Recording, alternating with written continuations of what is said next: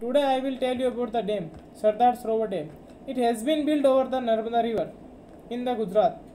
It is the largest resource of getting 4 states water. The 4 states are Maharashtra, Rajasthan, Gujarat, MP, Madhya Pradesh. It covers nearby 10,000 villages from which are prone drought areas, and this is very useful for irrigations and drinking water. And it has proved that the many towns or many places are supporting this dam to in the funds to increase it some big. But it is shown that the many these dams are artificial, so many disadvantages are there. Like the first disadvantage, I will talk about the advantage also. First disadvantage is the migration of person from one place to another place, because in the dam where the dam is constructed, so many small houses are there in the river basins, on the side of the river basins, so they have to migrate from that place, so they leave their households.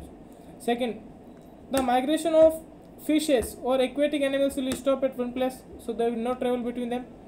And third is the plants on the dam place, the large place to be used, so plants will be cutted. So these all are advantages. So many people get employment in that dam making process, and so many persons who are prone area, or they will not get water from the rainfall, so they get the irrigation facilities or drip by drip irrigation from that, or canals are moving to the villages and village to village.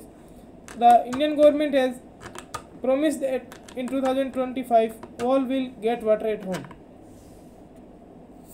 Irrigation system also changed by the modernizing India. Many farmers are shifting their farming from water intensive to the commercial crops. It means they have to produce more in less water. So the HYV seeds are moving in the market to produce more seeds or the more grains from one seed. Thank you.